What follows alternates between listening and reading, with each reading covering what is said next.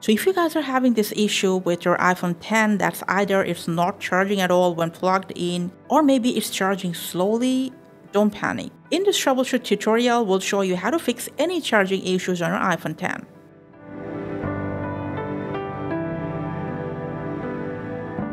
And before I go, I'm going to tell you that we are not using any cover or phone case in our iPhone 10, but if you're using one, take it off before you charge your iPhone 10. Now, since it's an older model, sometimes this can happen for just a minor glitch. So while it's on charge, we're going to force restart our iPhone. Press and release the volume up and down rocker, and then keep pressing the side button until the screen goes black. After it reboots, it should charge immediately. Now, if it's still not charging, now you need to check for any damage in any of your charging tools, like the cable and adapter, and make sure the power source is working. And make sure you're using an MFI certified or Apple approved charger or wall adapter.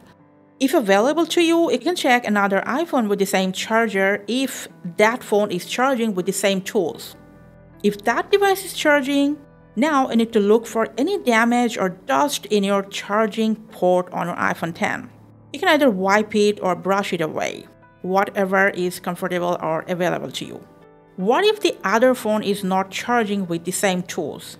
Now you need to change the cable or the power adapter or the power source, the whole combination. And in this situation, you can also use a PC or laptop to charge your phone. Now, although using an USB port on your laptop might cause a slow charging if that was your problem. If that is not your issue, you can also use a direct wall outlet as a power source. If you already use a wall outlet, you can change the port and then try again. Finally, if you have a wireless charger like a MagSafe, you can also try to charge your iPhone 10. It supports that. Hope your charging issues is solved.